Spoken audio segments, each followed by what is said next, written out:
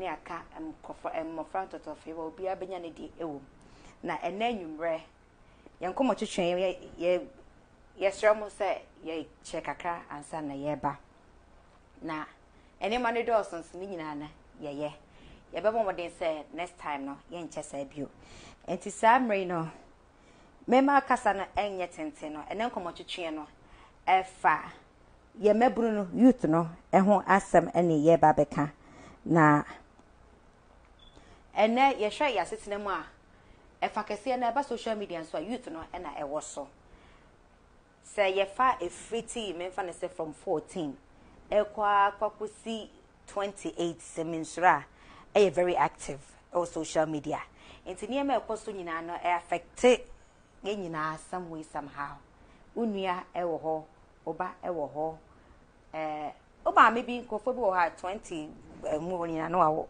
enti no obo 28 ne ba ewo 10 already enti no yenkomo twetwe nwumre ne ejina morality ho na ewo youth no youth na ye papa kukuda Mr. Konedru oye nimdefo ono anyame ama na nimde a otimidi etro ede ye bibia enti no samre no meko ye papa so na everybody a restriction na obeka brofo enti mesebe mu am no so mo spend me kakra meka twi ne so ede afrafra mu kakra enti Mr. Konedru ye ma wakwa aba eba 82TV studios. Thank you very much.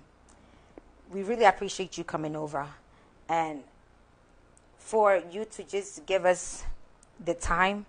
God bless you. First of all, to speak of. Second of all, could you tell us a bit about yourself? Like, I just want our audience to just know who you are, to just know you're not just an aged man, but you know, someone with the wisdom that we can feed off. Absolutely. So my background is accounting. I studied chartered accounting in the UK. I am an author, an author of philosophy.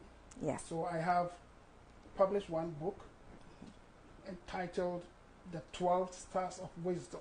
The 12 Stars of Wisdom. The 12 Stars of Wisdom.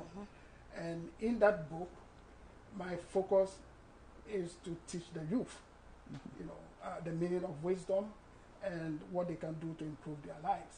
And one aspect of the material is morality. So today I want to talk about morality, but in future we'll have more topics.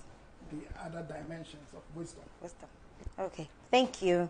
And for tonight's show, we have words of wisdom for the youth. So if you're youth and you're watching, you're listening, please stay tuned.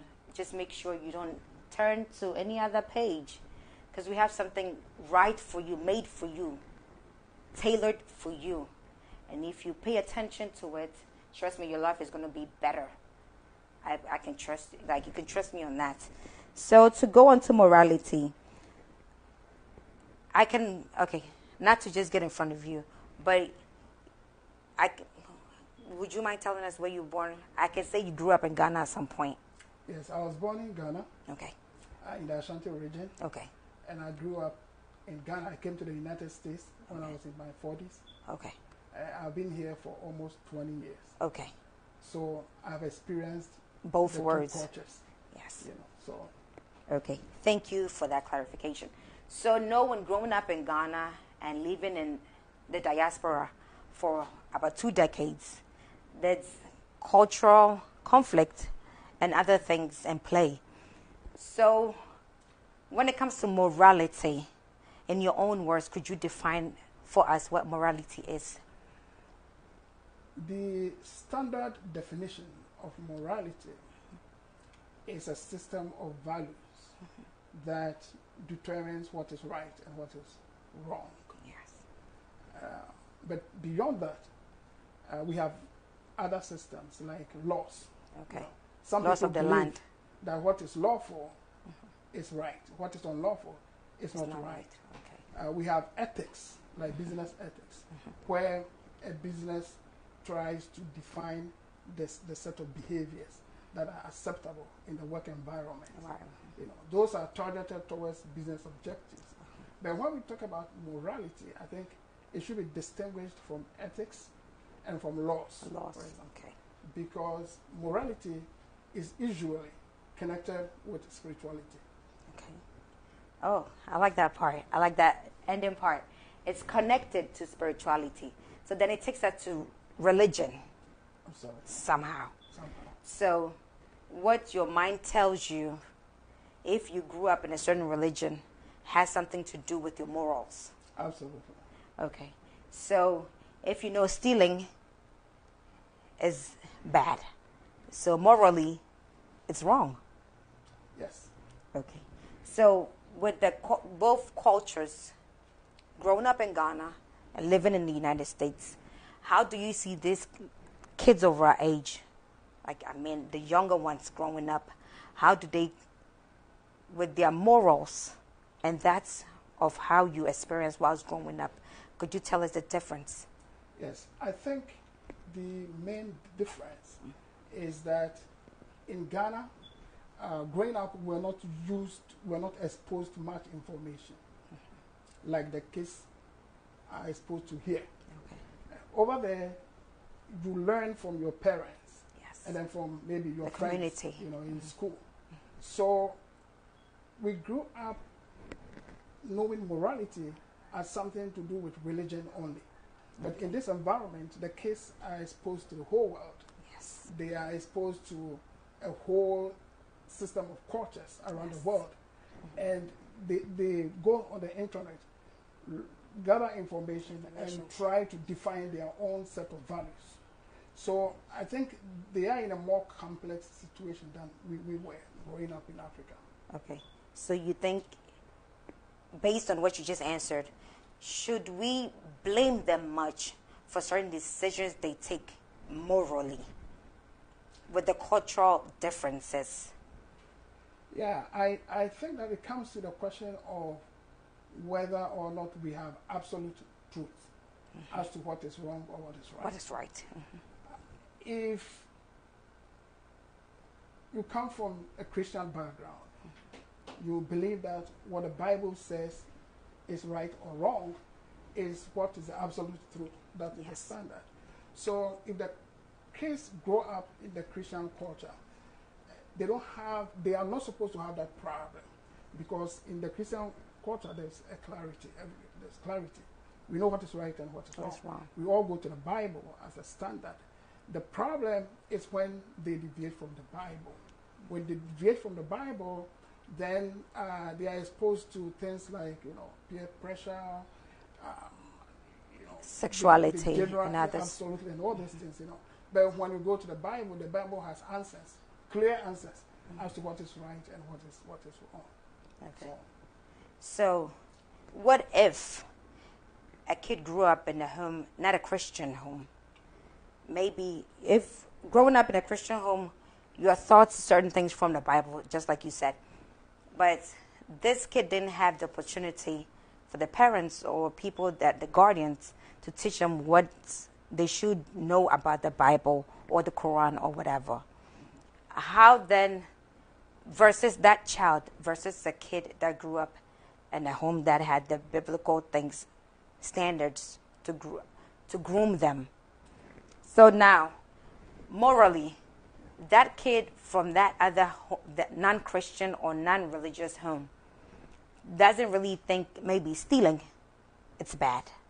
Maybe they might use the term taking, Yes. which is still wrong. Yes, I think that there is some basic morality that is within every human being. Every society. I call it the universal morality. The universal morality is in the sense that it's inbuilt in every human being, and it works according to our conscience. You don't need any education. It is something that we have come to expect from each other. You see, the Bible says, love your neighbor as yourself. As yourself. So that standard, I believe, is something inborn, is inbuilt in all human beings. So at that basic level, if you take, for example, the Ten Commandments, if you look at the last 6 of the Ten Commandments, I believe that it relates to that universal moral law. That is within everybody, no matter your religion. Okay. You know that hitting your friend is wrong because they will feel the pain. You know they will feel the pain because if somebody hits you, you will feel the pain. You feel it, yes. So there's basic morality, that is within communities. Okay. So that is not dependent on religion at all. Okay. So somebody coming from an atheist background will have the same sense of morality. Okay. It's something that we expect from each other. The kind of behavior that we expect from each other. We expect. So there's a difference. Okay. When you're expecting something from an individual, you're hoping to get it, and you'll be disappointed if it's not delivered as you had wanted it. And is this generation, as adults, are we instilling morals into our kids? I think we are. Okay. And I'm saying that based on the fact that in the various homes, you would have what the parents expect as the right behavior, and what is the wrong behavior. As to whether it meets the moral standards of religion is another thing. For example, if you take the laws of a country, I'm taking it from the home to the general society. Okay. So if you take the laws of a country, for example, the law allows certain behaviors as the right behaviors. But if you subject those behaviors by the moral standards of a religion, for example, they become unacceptable. Okay. So, for example, the complex question of abortion, in today's world. Yes. The complex question of homosexuality, the complex question of human cloning, question of transhumanism. These are very difficult moral questions that are facing society right now. The question is, the point is, the law allows you to be a homosexual, or the law allows you to be to do abortion. But will that stand when you bring it to the context of a religious moral standard? And I believe that we as Christians have the highest standard of morality than the world. So there are a lot of things that the world would consider to be right because the laws allow permits it, or those are allowed in their homes. But the parents allow the kids to do certain things. But when you subject them to the moral standard of religion, for example, of Christianity, they may be found wanton. Okay. So that was from the standpoint of a parent. How are the kids responding to the morals parents is trying to instill in them? Yeah, so the kid will learn from the parents. So he's just not speaking? Yes, the kids will learn from the parents. Okay. The question is whether what the parents are teaching the kid is acceptable in the world outside. Okay. So when the kids grow up, when the kids begin to interact with the rest of the world, they take those teachings from their parents to the rest of the world. The question is whether or not those will be acceptable. And in most cases, we try to use business ethics and laws and those to judge whether one has been equipped with the right set of moral principles. But coming back again to the standards set by religion, it may be we may have the right set of moral principles in the eyes of the world, but when you come to Christianity, which we are trying to put in the hearts and the minds of our children, the question is, will those principles stand? So, another question. Kids are not only listening to, or the youth are not only listening to what the parents are teaching them, they are watching. Yes. So now it falls on the parents to just make or teach the right morals to the kids. Right or wrong, sir? Am I right on that? Yes, you are right. Okay. So parents is a charge to us. You can speak all the angelic or all the wisdom you might want to tell your kids, the morals you would want to instill in them. But as long as you're not living it, the kids are not learning it. Yes, absolutely. So please, let's keep that at the back of our minds to teach and live a life that we want our kids to emulate.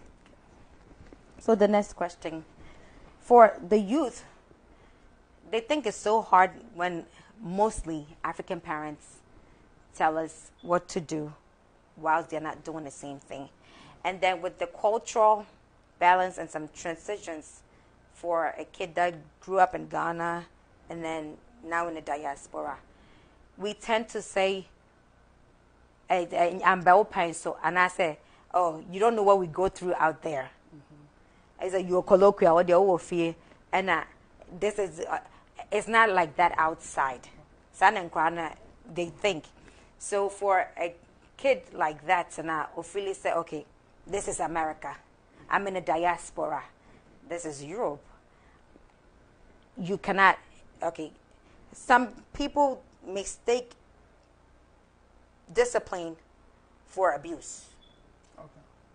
So they think, oh, you can't whoop me. And I said, oh, but me and my friend I want it. And the kids take advantage of that. And then whatever that has been instilled in them, they do not practice it just because they're lost. And I said, there's other things that they know say parents will get into trouble for if they should cross that line.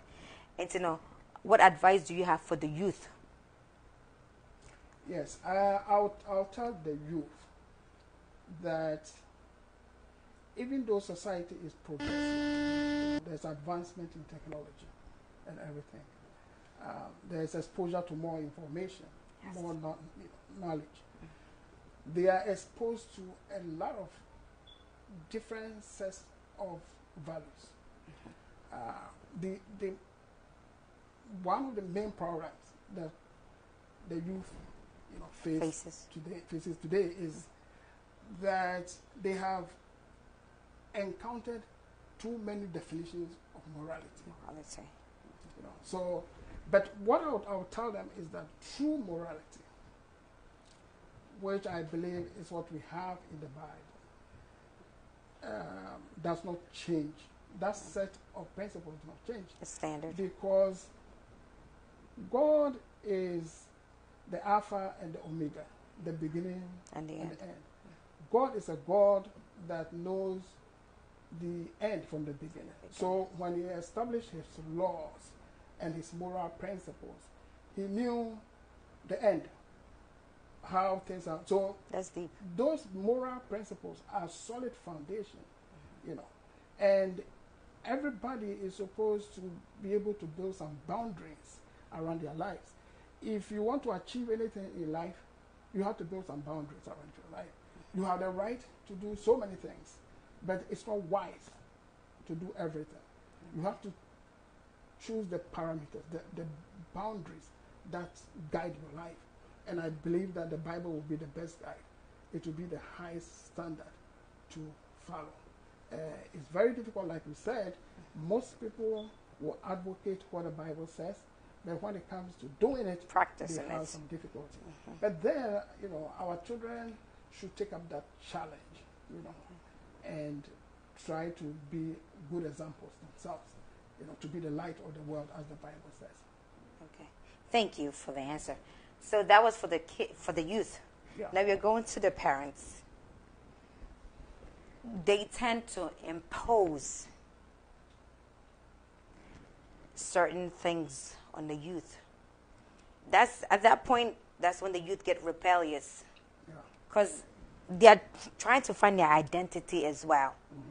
And then here you are preaching morality, and just like you had mentioned, it doesn't change. It's standard, but then they have their own mind too. What you might seem to you say it's wrong, they might think, not that big of a deal. It's for parents that thing say, okay, I'm telling you this is the right way to go, and then they had a rebellious kid. How does the parents go about it? Yes, I think in this environment or in this age, yes, children don't want to take just an instruction. They want to know why that instruction. Yes. They want to understand the consequences if they don't follow that instruction. Yes. So I think that the parents need patience, to explain to the children why they are telling them to do to behave in a certain way, because you use their own experiences to explain to the children that if they go this path, this is where they are going to end. Instead of shouting and giving them instructions and say, do this like in a dictatorship type of environment. Because in this environment of democracy, the children are taught to be outspoken, to express themselves. Yes, freely. Exactly. Yes. And to be independent in their thinking. So we are faced with that challenge, and I think we have to learn. How as in the parents. Yeah, as the parents, especially the parents from Africa. Yes. We have to learn how to deal with the children here. That the children, you have to sit them down and you have to reason with them instead of giving them just instructions. Okay, thank you for that answer. So reasoning with them, does that mean you have to be friends with your kids? To some level, yes, you have to. So if I may ask, what is that some level that you had mentioned? Well, if you want to be in the world of your children, it's not about maybe playing games with them or having every sort of conversation with them, but you have to show care. You have to show some care as to what goes on in their life. What friends do they have? What are they learning in school? What is influencing them? If you see them behaving a certain way, you need to understand why they have been behaving that way. Maybe it might be something they have been taught in school. My kids come home and they tell me how they will tell me they were taught something I cannot even say on TV. Yes, in school, and I'm shocked because I was in my 40s probably before I got to know. Before you got to know his thing. So it's a different kind of environment. You will have to really put yourself in their world. You have to engage them and try to learn from them as well. There's a lot of things we can also learn from them. So. I'll pick on that. Thank you. You have to learn from them as well. And having to make friends with your kids doesn't mean it's just to play video games and I say whatever they want to do. You do it with them. That means that. But you have to understand the kids. You have to engage them. Yes. And one other thing, parents too can learn and should learn from their kids. Absolutely. Because it's a whole new environment. How the parents grew up. It's not how the kids are growing up now. So please, please, please pay attention. And I hope you're taking notes. This is Obra Life. Obra Netrino Life. Morality. How to build the youth up. And youth, they are finding their ways from different angles and different directions. And now, what you want to open so said Rebecca say that's not how the kid they're not growing up. And more importantly, in the diaspora, believe me, they don't think like you do. And making friends with the kids, and we all grew up together. And to yet was say, Akrana rebel. I know say enkofu wo kofa ne ba anase obi wo ko wo ne ba no wa ha say na akrani edu pre-teens anase bibia. That's when they're trying to find who they are in the society.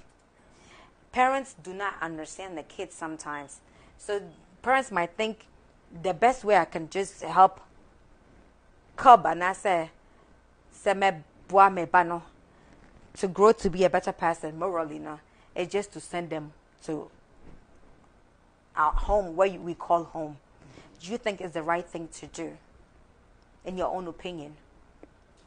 The question is, do such kids come back better? Do they come back better? I hope someone can answer that for me. If in some cases they do, in some they don't. Don't they come out back worse? But I think what parents should learn is that sometimes the change must come from us and not the kids. Okay. That's very important.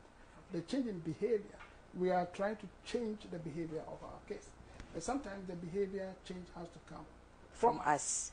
You know, and that's what I said, that we need to understand their world.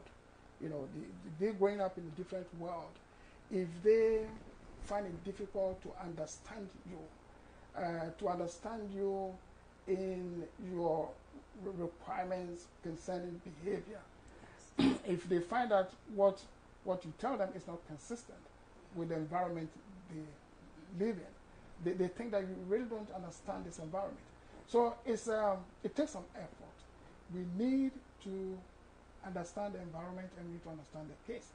And when we do, it will require us to have some changes in our own behavior in the way we deal with the case.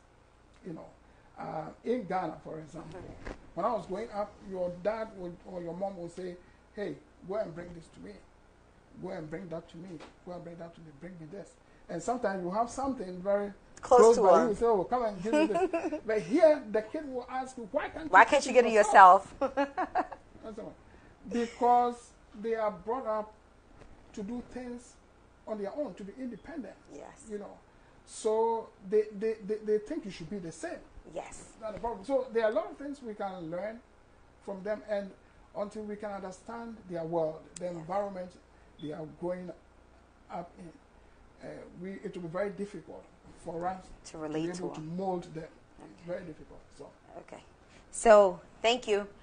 On that note, is it right to give your kids? People use the term allowance. People use it as bribe. People use the term payment. To have your kid have a certain responsibility in the home, like washing dishes, taking out trash, morally, is it acceptable? And is it okay to pay them, give them monetary, reward? They say, do this, I will pay you. And the kids know, say, if I wash dishes, I'm getting paid $5. Is that the right thing to do? Well, it depends on whether those behaviors will stay without the money. So if I have $5 today, I give it to my daughter, and I ask her to do something for me. If I don't have the $5 tomorrow, and she refuses to do it, then it's a bad. It's a bad practice. Behavior. It's a very bad practice. But it's happening in our homes. Yeah. It is happening. Kids. I give my three kids $100 each to learn Psalm 91. Okay. So they all quickly went to the Bible, tried to memorize Psalm 91 because they wanted $100. Yeah. And at some point they said, "Oh, we are doing it, so give us the money," and I give the money to them. But today, if you ask them to recite Psalm 91, they can't. They cannot. So I usually will tell them, "You will give back my money. I will take the money back from you guys." But it doesn't really work. It does not work. That's what I'm saying. Okay. So it's not the best practice. It's not the, you have to put in them a sense of moral responsibility. Yes.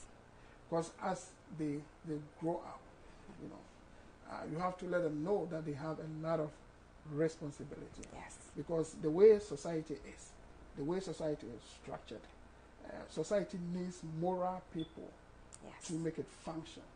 We have the rich, we have the poor, we have the weak, middle class, we have the strong, we have the slave, we have the free. Yes. And who is going to help the weak? Who is going to help the poor? These are social responsibilities and moral responsibilities. So in this world, we have philanthropists, and we have people like that who, have the mindset of helping people. We need more people like that. You have to train your children. You have to let them know what the moral responsibilities are ahead of them. So. Thank you. So with training them now is what you practice that will have the kids do that. Absolutely. So now you're telling your kids, wash the dishes, I'll give you money. That's not the right thing. Take out the trash, I'm going to give you money. So the kid, in their sense, in their minds, they think and say, oh, okay, almost say they will do it because I need $5. Yes. I need money.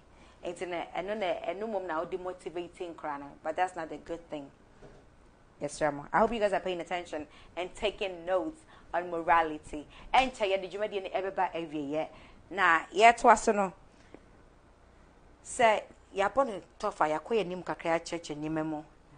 Samreno, morality is not just in the home.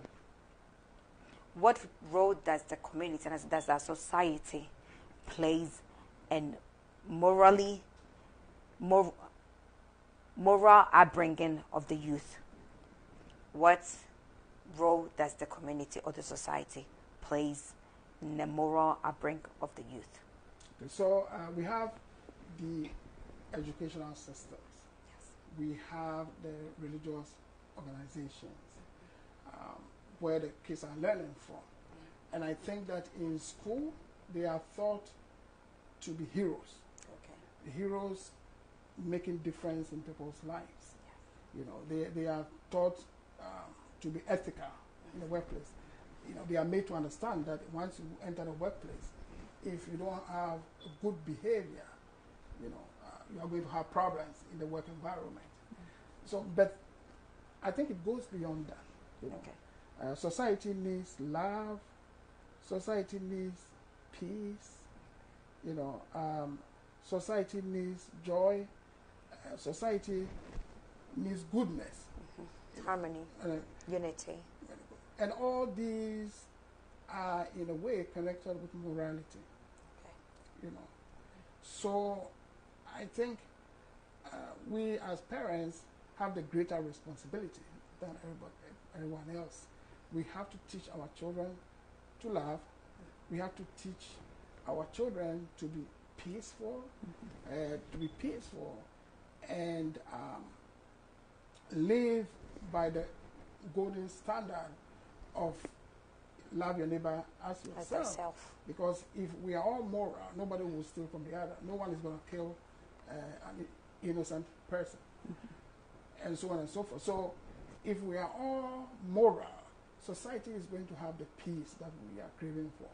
We are going to have the love that we crave for, in the sense that people have a sense of moral responsibility towards one another. So, yeah. So. Okay, so the responsibility falls on each one of us. You have a societal role to play in grooming the youth morally. So the kids go outside, whatever they see, they practice. Whatever they hear, it takes a toll, like tolls on their lives. So please, and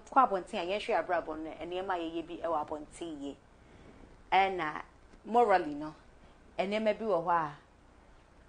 share say obi wo nchen eni kwan say we ya me pa cho menye because uni makra bia o ye ne role model na secretly no they admire you so much say they don't even pay attention as they don't listen to their parents as much as they adore you, that they look up to you. And we have roles to play in a society. Yo, Mr. Kunadu, in your own words, man, give us your final words to our cherished viewers and listeners. So in the world we live in today, you know, there cannot be peace without morality. Okay. You know, the prisons will fill up without morality. Many innocent people can lose their lives without morality. There will be no security without morality. Morality is so fundamental to our peaceful coexistence and the progress of society.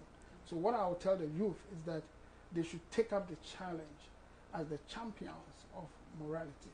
And like you said, by example. They should live by example. And I will recommend the standard of the Bible. Of all the moral systems, I will recommend the standards in the Bible. The standards in the Bible are very high. And so, for example, the Bible even talks about morality in the way we think, but ethics do not. Laws do not. You know, they all focus on your actions. But what you think is a moral standard in the Bible. So the Bible is very comprehensive and has a higher moral standard than every other system that I know of. So I recommend the Bible. Once they go by the Bible, I believe that they will be the light of the world that the Bible talks about, and they will be the salt of the world. They will shine and make a difference in society. Thank you. But with the channel, a question came and from Ebenezer and Jagana is there. I said, what can we blend both our cultures together in terms of morality?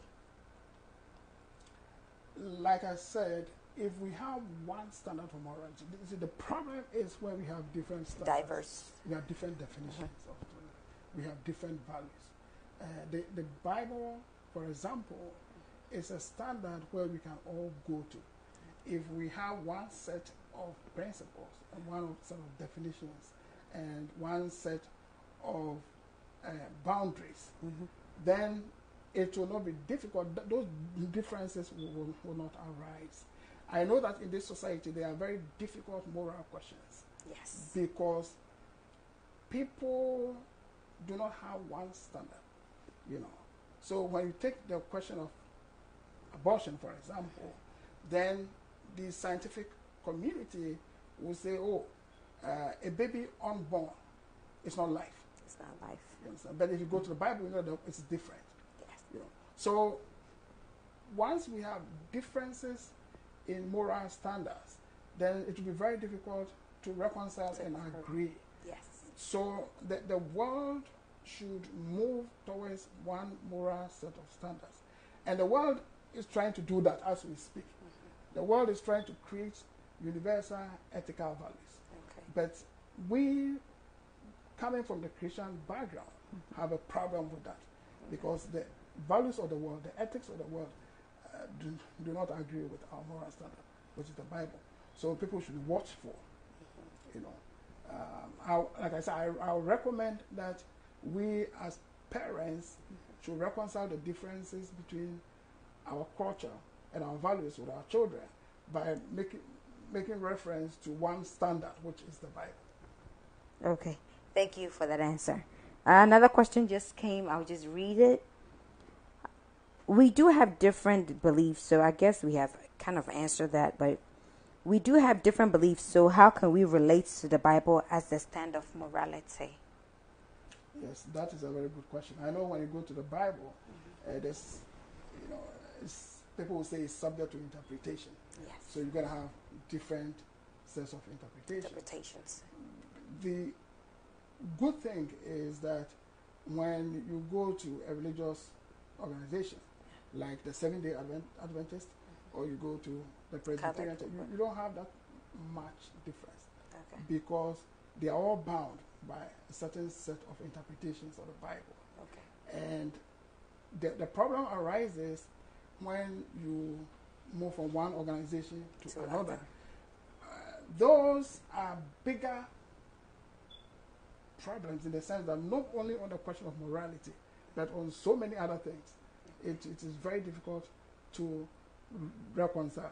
But my advice is that in this world, you can't believe in everything. Okay. So you have to believe in something. So as a family, if we all belong to one organization, we should believe in what the organization says and live by the moral principles of the organization, the interpretations that the organization gives. Okay. Thank you. And I guess you're wrapping up, no. Mr. Akuna, you're dawasipi for honoring our invitation. And as you had mentioned earlier, no, this is not the first and last time you're going to be seeing Mr. Akuna in our studio. A2 TV, the Obra Abramo, life. Life won't send me the moon, say be and the morality I can't want semi. And ye no con. And ye youth no so home come on con ye betchy. And then boy, and some kind of youth across here 4 months across the doors. And the youth are warranted. And then is it right? And that's wrong. You can me morally no. What's me go catch you be so warranted. Because I believe says Sebi Obana and who Timmy Danny, not by man so Timmy Danny, that's a full blown adult with me making decisions morally. Sebi person me person me won't me ancient.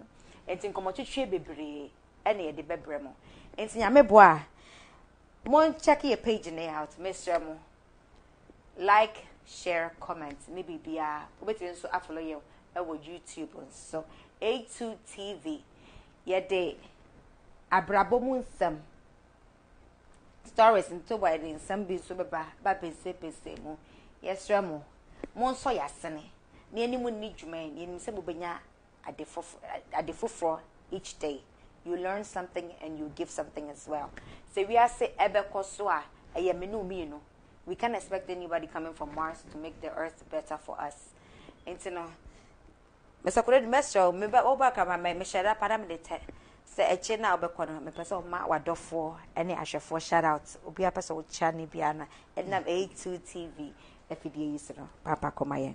I want to say hello to my wife Ophelia and to my mother-in-law Cecilia and then to my 3 children Patrick, Janice and Dana. That's beautiful. Thank you very much. I hope they are watching, and if not, they can watch later because weekends get pretty busy, and I know that for a fact. So, Nyameboa, we communicate with you. We are here to stay. A2 TV, Obra, and your Branco near the Bebremo. Your segments be brave. Maybe check it out on YouTube, any Facebook, any other social media handles that we communicate with you guys. Mestro, Obra Munsam, Obra Eyokon. Obra eko entokwa nya se wo mu bia no aboni blow yedi nine na adwene se mesrew se nyame bua na obra besa abade ene se de saga na beyo de opesa wo ye obra bo bia no morally no hu se eso nyame ani morally dwene se ade a mi ye be ha binia ene oye hu se saga ala enko ade ene se wa se bibia ho no Mate ase. Enti nyame boa, ye be say share Mr. Koredu said me kind no. Thank you very much. And hope to see you pretty soon. Na enkaye na atwaso no so no. Ye de atwaso. Ya hwefo. Nyame boa, ye be say execution entertainment. Eye. Odafo ba ko pese de mo amunyum. Ametina ko dem. Oba tampa. Efia.